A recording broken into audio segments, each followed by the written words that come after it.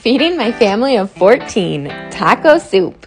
You'll need ground beef, beef broth, diced tomatoes, rotel, corn, pinto beans, taco seasoning, ranch seasoning, and onions. Brown up your ground beef and then add to your crock pot. Pour in your beef broth and the rest of your ingredients and then stir to combine.